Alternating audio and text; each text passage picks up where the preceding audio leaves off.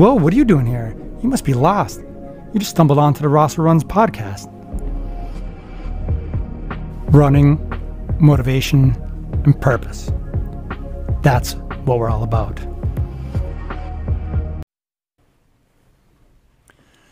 Welcome everybody. Thank you for stopping by. I am Brian from Rosser Runs, and this is the Rosser Runs podcast. Today we are going to do a slight introductory of myself and the podcast.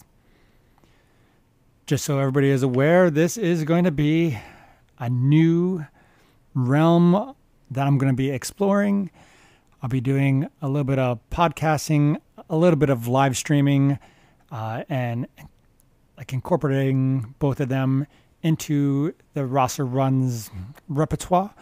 And hopefully I can figure things out and make it interesting for everybody. So as a preface, there we go. My technology, even though I have a technology background, is very, very old and very limited.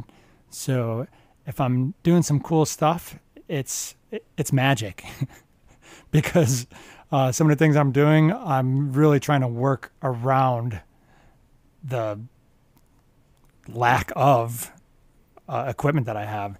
So, and that includes for the YouTube channel, I don't have a GoPro. I use my phone and my laptop for live streaming or video editing. It doesn't work. So I use my phone. My phone is my main everything. It's my computer. So right now, we are actually hooked up with a decent-sized mic. My laptop itself could handle at least the audio part of this stuff. So that's what we're doing. Laptop is basically used just as a receiver, I guess, for a better quality mic. And I hope everything is sounding like it's semi-professional using this. So, but let's talk a little bit about me and where I started running and what got me to doing what I'm doing now. Not professionally, like running wise and like social media wise. So we'll go back, I guess, way back. As a kid, I guess I was a smart kid. Had a lot of fun. We played outside a lot. I was really good with computers. I got like nerdy, dorky good with computers. And I used to be that guy that fixed everything all around the neighborhood. I learned a lot because I didn't grow up with a lot of money, so I had limited, technology, whatever you want to consider technology back then. I had like a Commodore 64, broke into like a Tandy, things like that. And I learned a lot because screwing around with the items, I would break them and had to go to like the library, pre-Google time, and learn how to fix things. So learning from my own mistakes, I learned a lot. So when I encountered that around the neighborhood and friends and family and stuff like that, I knew the answers. So I was like one of the go-to guys to go with that. So pretty smart kid. That being said, I was like semi-athletic as well. Started out, younger days, played all the typical sports from my area, like baseball, basketball, football, was captain in most things. As I progressed into high school, I went into track and cross country. Once again, captain, captain of like track stuff, cross country. I wasn't captain because I didn't like running distance. I thought that was stupid. I just did it to stay in shape. Really didn't like it at all. for my time frame. Don't know what it's like now, but most of our courses were like 3.1 miles or so. I was okay, and I put in like some effort, but nothing dramatic. Track, I feel I put in like a good effort. I was high jumper. I had a school record at one point. It was 6'2", I believe. Same thing, 300-meter hurdles I was pretty good in. And I was like a go-to guy for, hey, we need you in like the 4x1, or we need you in a 4x4, or we need you to do this and do that. And I just jumped into it because I was able to adapt, and, you need points and stuff. So I was able to do that. Once again, cross country was not a fan favorite of mine. College time, played a little basketball for Penn State. That was my gym credits. And I think I ran like a meet at Penn State in cross country, which was, I don't know what the mileage was, 5 or 7 miles then. I don't know. One of my tutors, which was one of my professors, he ran the cross country team, and he said, I need you so we could get points. We're out of people or I don't know what the reason was. And he said, you're athletic. Can you do this? And I was like, yeah, you're, helping me pass. So jumped on board for that, and ran one of those. And that was probably the last time I ran until, I don't know, military time. Went after 9/11, had a really an emotional experience with that. I didn't know anybody personally that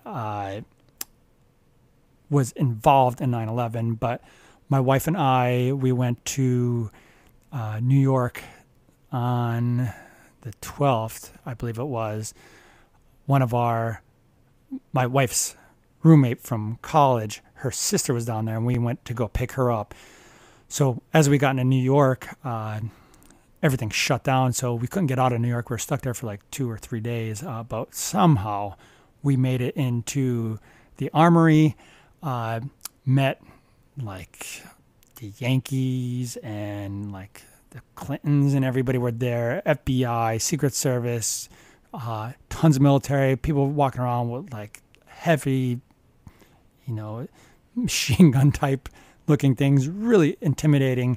But because I had a background in like networking and programming and a few other things, same with my wife, we were able to get in there. The Red Cross gave us like some big badge. We were there for a day or two, didn't sleep for like 2 or 3 days there. We walked around the town, the city, which was so strange because everybody was affected, of course. Everything was wallpapered with, have you seen me? Have you seen my father? Have you seen my mother? Like, it was, I want to cry now, even like thinking about it. And this is, pre-kids, actually pre-marriage time. My wife and I we were going out a few years then. And we ended up on the top of a building because where we were staying, we knew the people that actually owned the building. And crazy lifestyle. Like I pop in here and there to like a lot of weird type of stuff, but ended up on top of the building. I was drinking a beer with the dude that I was there with, and we were just contemplating life. And it really bothered me, of course, because what was going on. And that night I talked to my wife, girlfriend at the time, and was like, yo, when we get married, I assume we're going to have kids. I don't want to be one of those people that bitch and complain about the world and do nothing about it. And she goes, you want to go to the military, don't you? And I was like, yeah, it's captain and everything. I'm still like pretty fit. I want to make a difference. How can I live with myself if I didn't do my part to make the world a better place?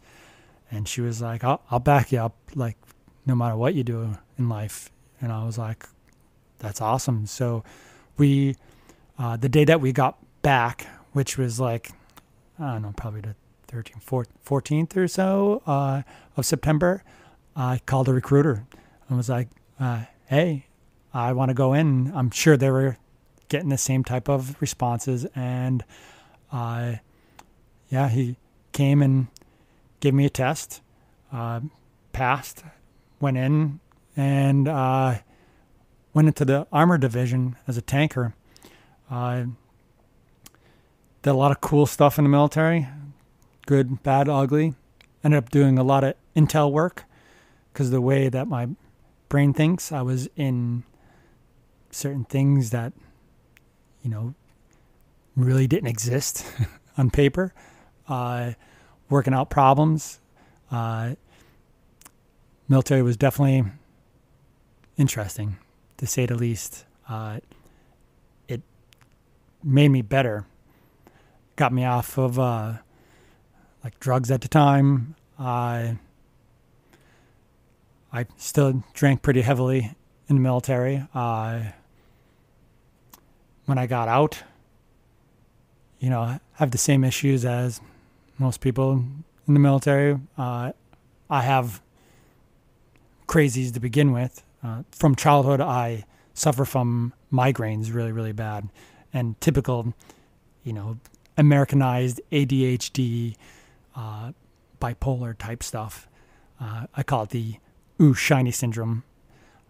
And it definitely affects everyday life because I will be in mid-conversation and mid-flow like I am now, and then, ooh, I get distracted, go off on a tangent, don't know where I started from. So at times I'm sure it's frustrating, like talking to me, and I'm sure it's entertaining at the same point. So getting out of the military, I went back to like a normalized lifestyle with my then fiance, which became my wife. We got married and moved around a little bit. We lived in Virginia because she had a really good job. Then we bought a house in like the Philadelphia area, which was pretty cool. And then we moved to our current location now. But through all that, I would say from the beginning of military time up to, I would say, a few years ago,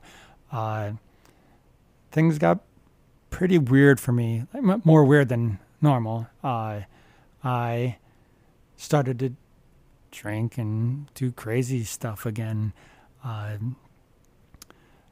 My childhood, we skipped over like some gray area of my upbringing, but had several people die early on me, like my dad, grandparents, friend died of cancer. That's why I shave my head now to this day. A few friends killed themselves. Like, I don't know, for a while there, like I was actually straight edge until I was, I don't know, it's 17, 18, 19, somewhere around there. Didn't drink, didn't do drugs, didn't smoke, hung out with everybody. I was actually vice president of my class in school. So like I was neutral with everyone. I hung out with the nerds.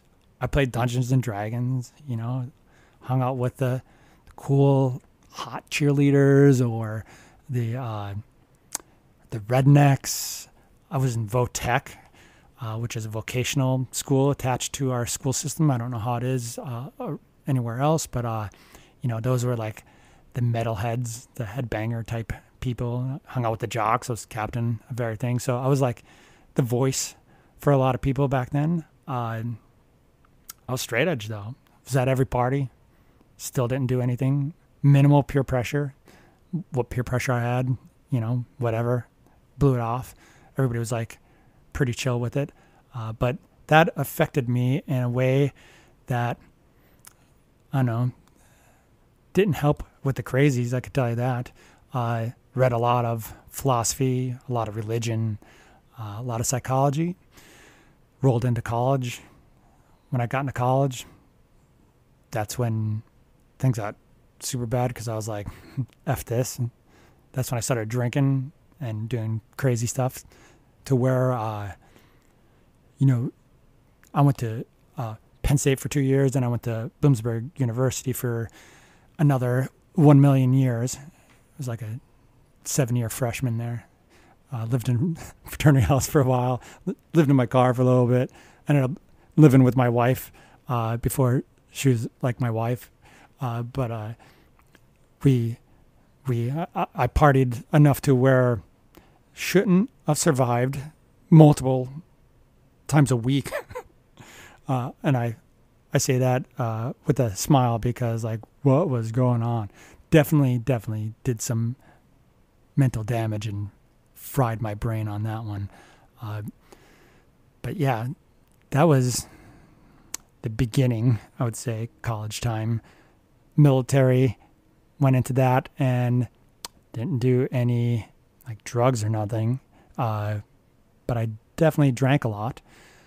When I got out of the military, things started happening again. And yeah, my migraines were almost on the daily. And I would say right now, not that I have them under control, but I understand more of the triggers.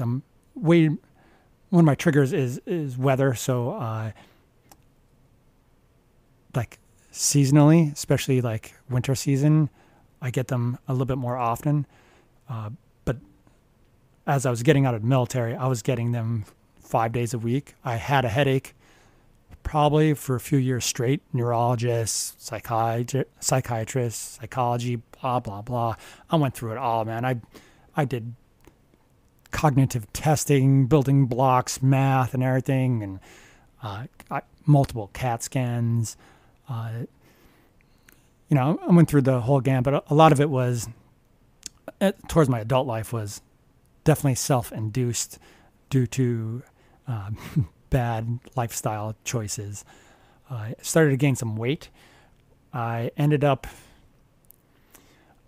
close to about 225 pounds or so. I was working in retail. In my retail life there, I was not high profile. I was a high profile store manager in the company. I worked probably about 70 plus hours a week. So when I got home, I was a rum and coke type guy because it was just easy.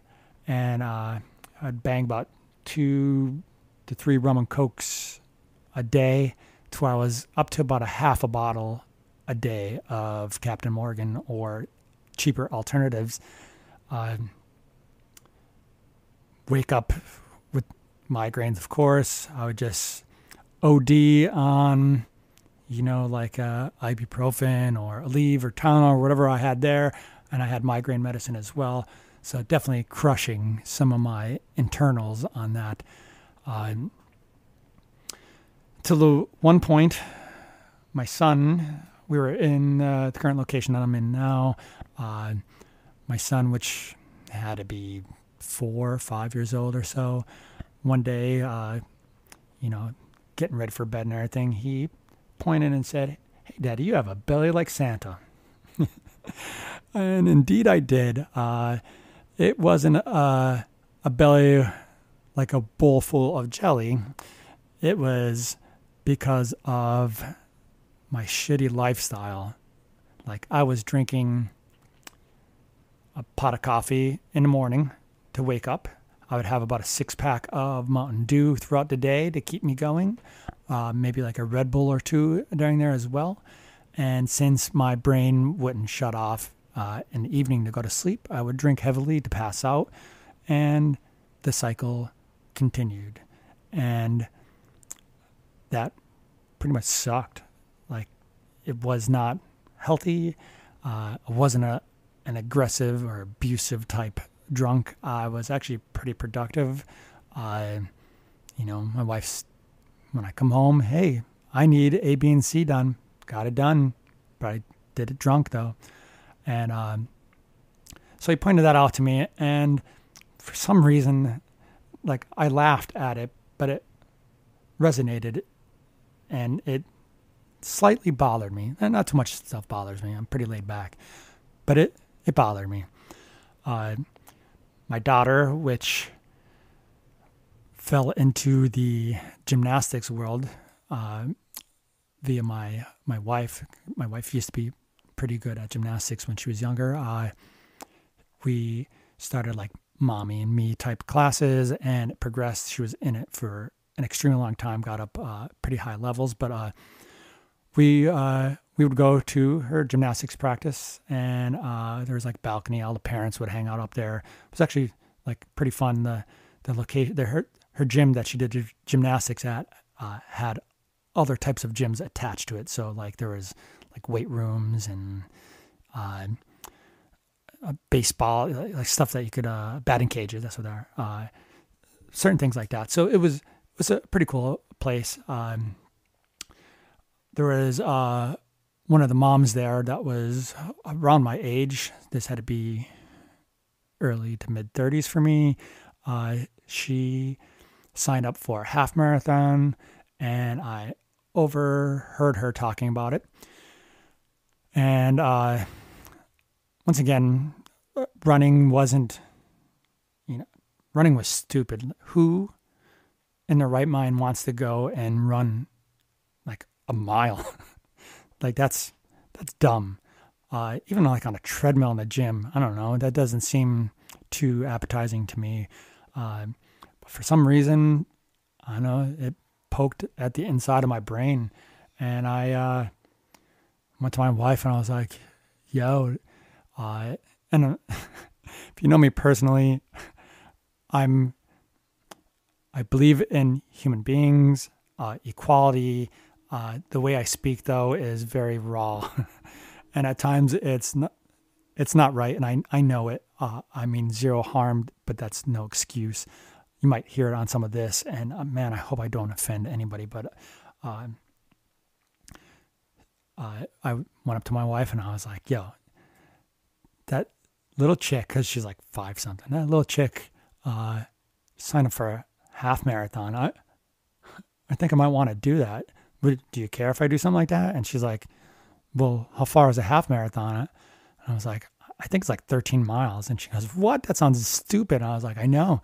She's like, "Do you think you could do it?" And I was like, "Well, if I pay for it, like I could do it." Like when I know when I got out of the military, I was 8-pack abs. I was ready to take on the world, like literally, to where when I got out, I wanted to do the Army 10-miler because I was like, man, how crazy would that be? What a badass would I be if I was able to run 10 miles in the Army 10-miler? Like, because we did like, rucksack marches that were, marathon distances, but that was like a whole day process with like 100 other dudes in rucks, full gear, over 100 pounds, stuff like that. It was definitely, I don't know, interesting would be a poor descriptive word, but it was definitely a mental challenge just as much as a physical challenge. So when I asked her, "Hey, what do you think about me doing this?" She questioned the 13 miles. I was like, I know it's doable. I had zero clue what it entailed. Didn't know anything about pace or time. I just knew distance. That was it. So She was like, yeah. So I signed up for it like a dummy. Uh, the furthest I've ever run, I think, was that one meet in college, which was like 5 or 7 miles. It's a blur. I'm almost positive I did do it, and this isn't made up in my head. So uh, I was like, yeah, uh, let's start it. So it took me 30 days to run 1 mile without stopping. 30 days. And I was doing it with rum and coke in me. It's kind of weird because when I started to do it, I don't know, it was mentally challenging. As I said, I was still doing it drunk. And it was definitely a battle between my personalities. Being a crazy person, I'm not schizo or nothing, but, I definitely have talks with myself. To the point where, as I was starting to progress to like 3 miles, maybe even, my body was starting to fight back. And it was like, yo, dude, you can't be drinking like as much as you're drinking. You got to like do something different. Like, this is possible, but like for real, you got to eat a little bit better and give me like different fuel and recovery methods. And you got to drink less and maybe drink more water or like sports drinks like Gatorade or something like that. And so I slowly started to back away from the drinking. Now, it just didn't disappear within that first year. I was still drinking, but man, did it got cut in half. It got more than cut in half. So eventually, I think the furthest I run was 9 miles on a training run. And then I ran the half marathon. Ran it with a headset. Big Dave Matthews fan, like jam bands. I grew up listening to hardcore hip hop like NWA and Eazy-E and Ghetto Boys, and played basketball. Wore, baggy shorts and NBA jerseys and stuff like that. Never thought I would be involved in the genre of music that I'm into now. Like, I never thought I'd like a violin, and violins are like my favorite instrument now. If a song has it in there, I'm listening to it. Two types of music for me: good music and bad music. So if you not a big fan of country, which my family is, but there's some good country jams, like instrumental stuff. I'll listen to whatever. So at times I use it as a form of motivation, form of distraction, of course. So ran the half marathon, headset on. I was jamming. I was jamming pretty hardcore, to where a couple people I could see were laughing and jamming along with me. It was pretty cool, and I finished it. To this day, I don't know what my time was. I'm sure I looked at it. I had no clue like what the time frame I was supposed to be doing it in. I'm sure I didn't hit like the cutoff for that. But I finished, and that was like a pretty big deal to me. Like, I wasn't emotional. I was excited and like, inquisitive on my capabilities now. 'Cause I was like, I could probably run a little bit further. So I think I banged out like another like half marathon or two that year, and was like, I could run further. Let's see what we could do. So bam, right into marathon distance.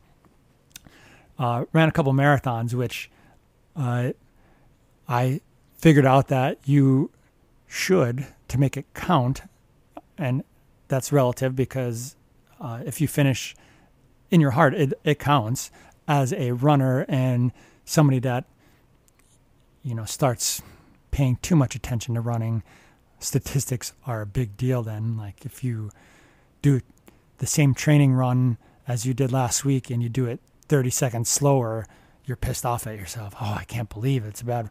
That's that's where most people are when they start out. That's where I was, and I figured out that like you have to get under 4 hours, which I was barely getting, but I was getting. I believe my fastest marathon time is like 3:40, 3:45 or so, and that's with might have been at like Penn State Marathon, because they started to have them like the Nittany Lion type things, and that has a little bit of elevation, not like the elevation that I run now, but like it wasn't flat, but still it was, I was doing marathons, man. That was awesome. And I remember during one of them, somebody was talking about Tussey Mountain Back, which is another like race in the Penn State area, Pennsylvania, that is like a national championship type race, but anybody could sign up. But for some big people like end up going there running it, and it has like elevation, has a few thousand feet of elevation. Like there's some climbs in there that suck, even as an experienced runner, like they suck. I heard people talking about 50 milers, and I was like, what? There is no way that people run 50 miles. That is not right. And they're like, yeah, that there's like things like Western States 100 milers, and I was, that's no way. Like there was no way. I wanted to call bullshit on these people, but getting back home after the races and looking it up, I was like, wow, there's some dumb people out there that are running like 1,500 miles. Like that is dumb. Like who the hell wants to do that? But after the marathon, I was like, I bet you I could run a 50K though, because it's not that much further, like 31 miles or so. So don't ask me, sign up for a 50K. When I was done, I was like, yeah, sure, 50 miles. Let's do it. So did the Tussey Mountain Back. That's what I did. And climbing some of those mountains, which it was not trail. It was all like fire roads, like a lot of paved, a lot of like, I don't know. It was definitely wasn't technical at all. But you have some giant climbs that you're in there. And climbing up those things, I was like, wow, this sucks. But got to the end, and I could honestly say the last 3 to 4 miles of that race is downhill. And so once you hit the last aid station, they're like, you could walk to the finish line now and coast in, which is the truth. So, and it's on road, the last 4 miles. So I'm running downhill, and I would say like there's like a mile or so left, and like nobody's around me. It's just me. That was probably one of the most profound moments in my life of me realizing, holy shit, dude. And I actually said this out loud to myself, almost in tears, I would say. But like, holy shit, man, you just ran 50 fucking miles. Like, exciting. I was taken back by what the human body could do with, just a little bit of determination. That's all. So finished the 50 mile. Like, I thought I was the coolest person in the world. Now, of course, I had a few friends that ran it with me as well. They're super cool. We're all badasses, runners are. It's a different type of mentality, different type of crazy. So, my friends and family were like, oh, wow, you're a crazy person, which they said that before running. During my training up to the 50 miler, I think after like some of my 50Ks, I started videoing. I was using my phone. I did get a GoPro. It was a GoPro Session 4. If you look at some of my videos, I have the GoPro in there. Lost it. So now it's strictly my phone at the moment that I do all my videoing on and my editing. So I'm down to one piece of vital equipment. Luckily, my phone is attached to me. So, but I started doing that, started the YouTube channel. I did it strictly to show my friends and family, and my wife, like, look at what I'm doing. Like, look at where I go. Pretty cool. Doing some insane stuff. Didn't expect it to be like a channel. It was just documentation. That's all. Some cool stuff. Then, as I said, I worked at retail. One of my employees, she was one of my, top employees for a very long time. Knew I ran, talked about it often. She's like, oh, you should meet my brother. He runs and organizes these trail races. And I was like, what do you mean? And she's like, yeah, they run like these trail races. They're races in the woods and in the mountains. I was like, oh, that sounds pretty interesting. So, Facebook was around then, so she sent me a message, and I figured out who he was. And like the next day or two, when I saw her at work, sort of pulled her aside and yelled at her. I was like, so he's a race director. And she's like, yeah. And I was like, you knew I've been running for like 2 years, like pretty heavily, and this is the first time you're mentioning him to me? And she's like, oh, sorry, I didn't put 2 and 2 together, which just funny side story about it, that her brother, which is Dave Walker, which he runs, I'm not sure he does it anymore, but he was doing World's End 50K and 100K, and Eastern States he took over as the race director. So I got in touch with him, which was, back then still uncomfortable with social media in general, even reaching out to random people. Like, I don't know who this guy is. Is he going to think people think I'm a crazy person? I'll say it a million times over, but like, is he going to think I'm a weirdo reaching out to him for no reason, to run? So I was like, yo, I work with your sister. I'm your sister's boss. She told me that you do these trail things. Like, what, can you explain it to me? And he's like, well, actually, we have a group run coming up in another month or so. And it's at World's End, which is like 40 minutes from my house. And right now, my favorite trail, like ever, go there as much as I can. He's like, yeah, we are going to be doing, it was a 9-mile loop. It's part of the 50 and 100K course. But he's like, yeah, there should be some people there. I think there was like 25 people that showed up. And it was my first trail experience ever. And it was in January, so it was cold out. And we ran, and I thought, since I ran these 50 milers, that people would look at me as, oh, who is this badass? Like, what? This guy is so cool. And I was not cool. These people were experienced trail people.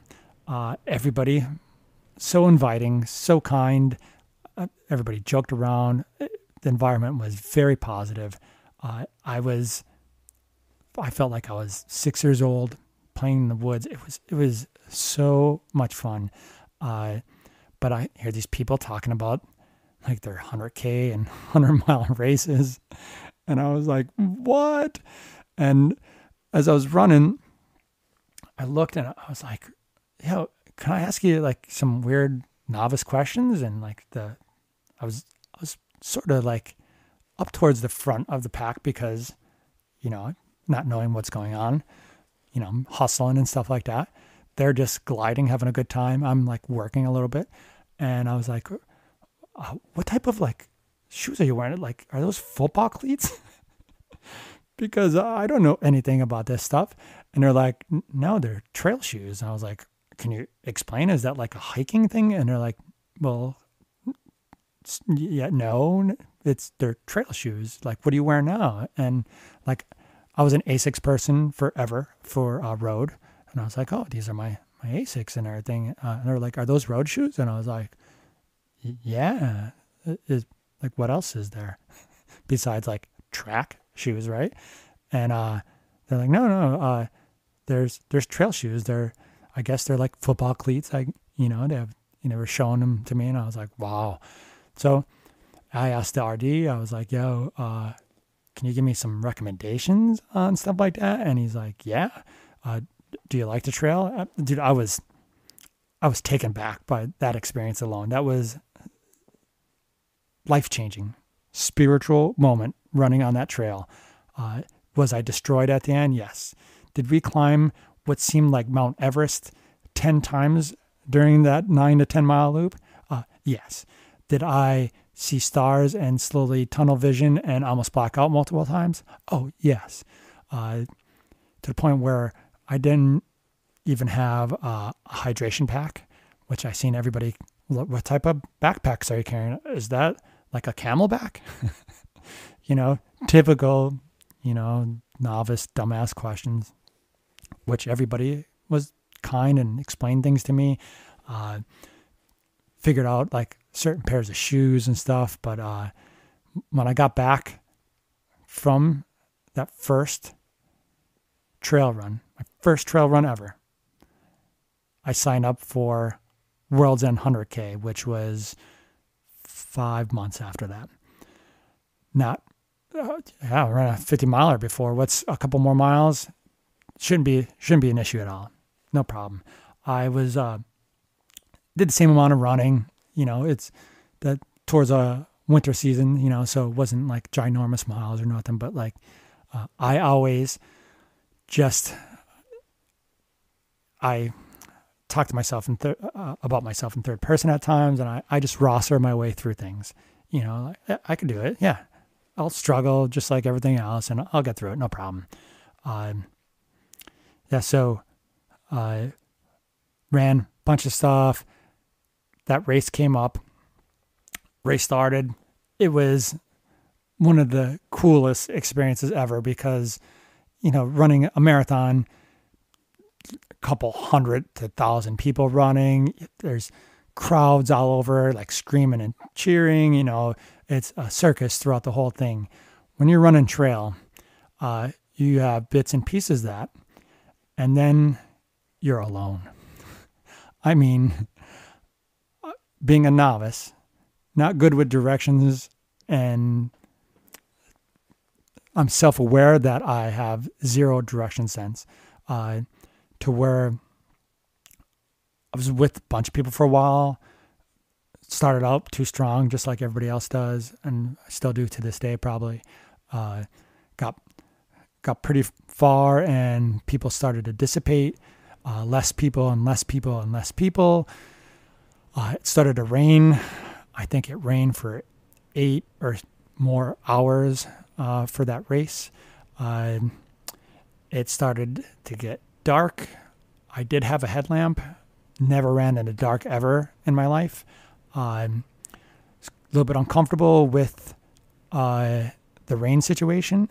And I was coming up to points to where there's a decent amount of stream water crossings in the race, that I was like, does this path go through this stream?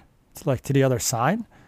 That it seemed very illogical and unsafe to me because that's, you don't do that on the road. And we didn't do that during my few training runs on the trail. And I see like a flag on the other side. I'm like, I guess you go through the stream. And there was one point raining out. It's getting dark. I cross the stream. And something happened to where I was like, all right, there's the trail. And I was like, wait, did I come from that way? Or am I going that way? And I got turned around a little bit, which anxiety was setting in. Once again, getting nervous because it's getting dark. I'm crossing streams, which I'm not normally used to. It's been raining for so long that the water's starting to overcome certain pathways, and the streams and creeks, whatever, that we're going through is rising.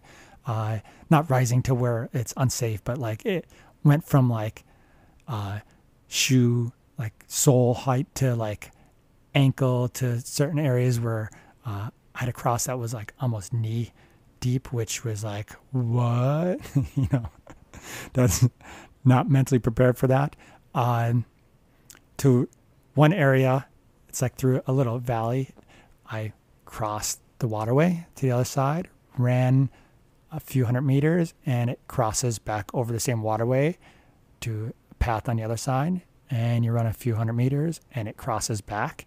And I was super confused, thinking, there's no way. Do other people do this? Once again, nobody around me. I was really afraid that I was lost, and I was going the wrong way, and I wasn't doing the right thing. Got up to a certain ridge line that I was running, and going down, as I said, it was pouring out, and almost uncontrollably going down this path, all wet, to where I had to grab onto a tree because I almost Supermaned off the side, and it was the first time I was actually scared on a trail, to where I was like, wow, I could have died right there, and I don't know if I'm even on the right path. I haven't seen a person in hours, and I don't know where the aid station is. I didn't have like a GPS watch then. I didn't know what was going on. I was using my phone forever, and on the races that I do, GPS doesn't work on your phone. Like, phones don't work where I go. So yeah, a little bit scared. Ended up fighting myself multiple times of, why are you doing this? This is dumb. This is unsafe. Got to an aid station. They talked me to going to the next aid station. It was already dark then. And I was like, okay. And ended up walking from that aid station to the next aid station. And that was the 50-mile mark. I made it to the 50-mile aid station, and I was off. I missed it by like 5-10 minutes or so. Sort of kind of did that on purpose. Like, I definitely could have made the cutoff if I pushed it. Once again, novice, scared, worked every angle to maybe if I hurt myself, they'll pull me from the race. Type mentality. I'm sure everybody goes through that. And so I missed the cutoff, and I was like, oh, all right, I'm done. So I get there, and they're like, if you want, you could still go to the next aid station. Like, we'll give you the okay to go, and we'll just radio ahead. And I was like, nope. And my family was there, my wife and kids, my in-laws were actually there, and they're like, you're not going to go on? I was like, no. And they're like, oh, that's fine. Are you upset? And I was like, oh no, like, I just ran 50 miles. It felt like a hurricane to me. Up a mountain. It was actually enlightening, humbling, scary, gambit of emotions. I was pretty sore afterwards. It was so super strange to have my first trail race as like that's a known like hard race. And I made 50 miles of it. If I had an understanding of what was going on beforehand, I would have fit, but definitely was not mentally prepared. Physically, yeah, could have rostered my way through it. Mentally, oh, hell no. So my wife was, joking and stuff in the car, and she's like, are you ever going to do another one again? I was like, I don't know. They're interesting. And I went home, and of course, within a day or so, looking for more races. And it just progressed from there, 100 Ks, 100 miles. I do a lot of things on my own now. So, and I've did this before COVID shut down the world and a lot of the race series and stuff like that, to where, as I said, I've had a few friends commit suicide. So now I'm dedicating my running to suicide prevention. I started my own sort of a backyard ultra. There is friends of the family that own a winery in my area, and I run by there often. And I figured out if I use their winery as home base or an aid station, there's a loop I could do that would end up being 3 miles, and almost 3 miles to the step. And it's 250 feet, I believe, of gain per loop. That I asked them, hey, can I use your place as like an aid station? And I want to run for 24 hours, and every hour on the hour, I want to run this 3 mile loop. And of course, they didn't bat an eye because they're super awesome people, and they understand what I do and why I'm doing it now. And I was like, yeah, it'll probably spark up some business. I'll do some minimal advertising, and we'll see how everything goes. And we did it for the first year. We had a decent amount of turnout. Basically, it's a run walk, a backyard ultra for 24 hours. I did it every hour on the hour. I did the 3 mile loop, so it was like 75 miles that I did that year. But I had multiple people come do walk a loop, walk 3 loops, run. I had a couple people that were like, hey, I want to do my longest training run ever, and I want to do it there. Is it possible I could do like 6 loops or so, but not on the hour, just continue? I was like, you do whatever you want, like we're here just for the idea and awareness, and you could give $1 or nothing. We had some giveaways and raffles and stuff like that. But yeah, we did that for 2 years straight. Last year we did it with a little bit of COVID complications going on. So, social distancing, things were set up a little bit different. I had to wear masks and stuff. Last year, I tried to do 24 hours. I wanted to do 100 miles in the 24 hours instead of doing it every hour on the hour. But everybody else would still do it on the hour unless they wanted to be dumb like me and try that. But of course, the month before that in training, I tripped over my shadow on flat level ground on cement. I was going to do 100K as a training run. Had a good time with it, and I was, I think, 8 miles in and almost broke my ankle. Had to have my wife come and pick me up. So the 100 miles in 24 hours was still going to be attempted, but I was realistic about it, knowing that I'm just happy if I could run at all. So I started out doing that for a while on the loops, and to a point where I was like, yeah, this isn't going to happen. So I just backed off, and I ended up doing like another, I think it was 70 some miles again. So, I had a good time. I think I took a nap because I had so far that I took a nap and just had a good time as much as I could, with the event. For the 2 years on that, I raised about $5,000. So I'm going to do the same this year. I have some big plans set up. I want to start another. Now this is all, depending on how COVID-19 is and how the world is moving forward or whatever. In April, I want to see if I could set up with one of the high schools in my area to do a 50 miler there and do 50 miles on a track, like a high school track, run circles on a high school track, and do the same type of mentality to where if I do it on a track, I could have people come, they could do one loop on the track or how many loops they want to do, and they'll be able to be social distanced. And I think things will be actually set up in a safer mentality that way.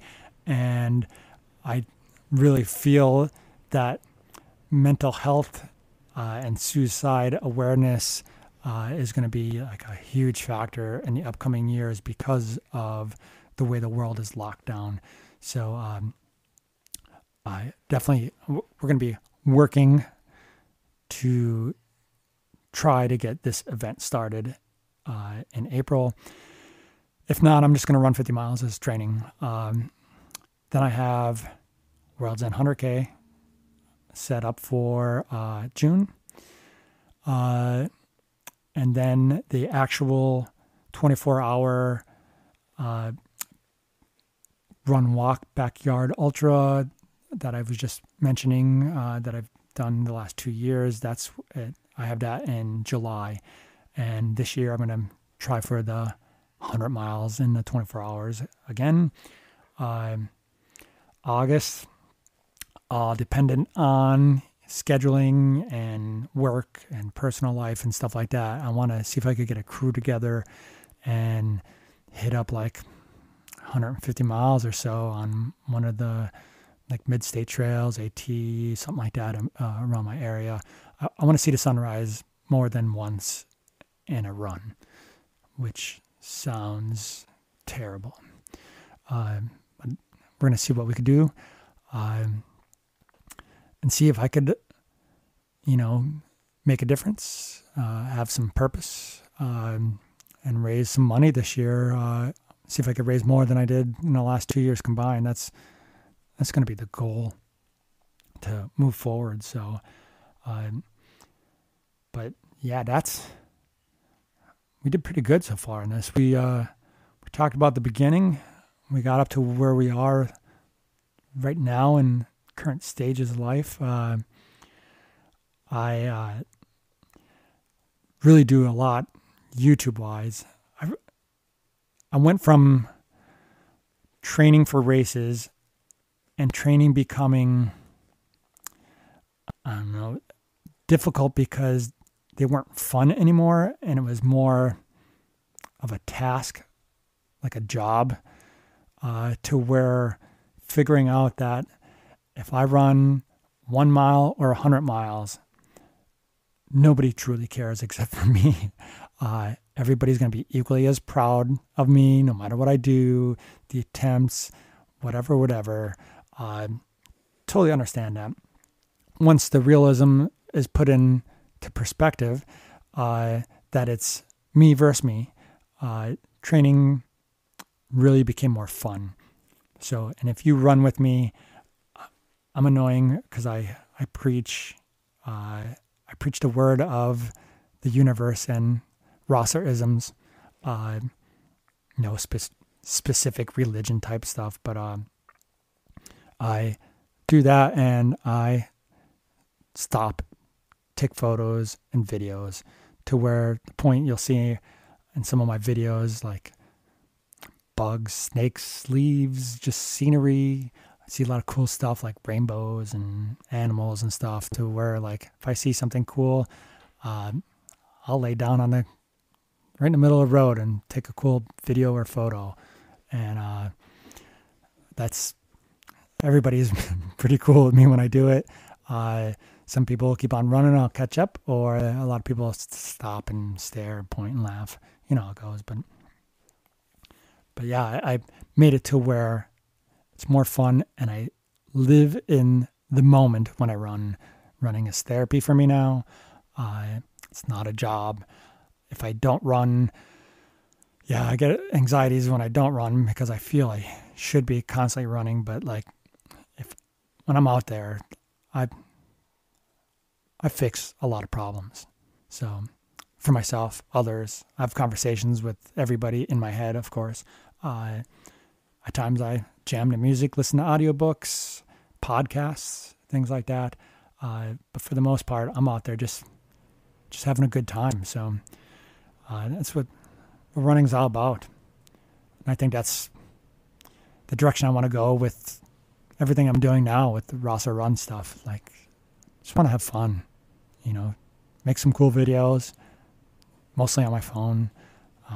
Maybe do some podcasts, meet some new people, and interview some people. That'd be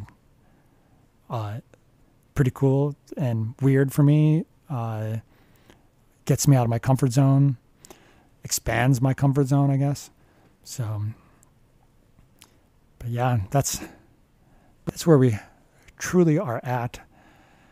That's my background, I guess, an introduction to me and the podcast itself.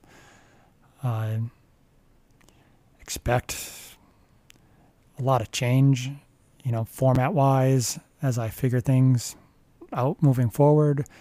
I would love some type of feedback on, hey, you suck, or besides like, oh, great job, like, hey, you should be talking more about this, or your audio or video quality is good or bad, or give me something that's constructive, which would be great. If I am reaching people, like motivating you to become a better person, or making you more aware of yourself or something, like, I would like to hear that. Making a difference is like pretty big to me. Purpose. That's what I know. I struggle with purpose. So, but that seems like a great place to end today, with purpose. So, I hope everybody enjoyed this podcast. The introduction, as I should say. Hope everybody enjoyed it. Hope everybody's being safe with the world being on fire. Hope everybody's having a good time. Please be awesome. Inspire people. And we'll catch you on the flip side. Take care. And have a good time.